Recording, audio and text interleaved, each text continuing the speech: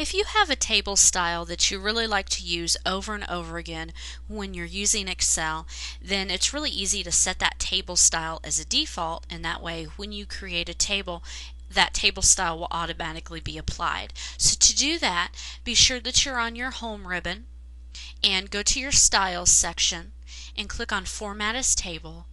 Go to the table style that you want to set as your default.